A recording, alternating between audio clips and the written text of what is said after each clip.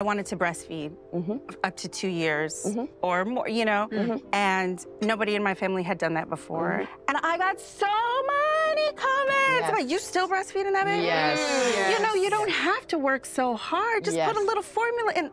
I more needed somebody to say, good job. Great job.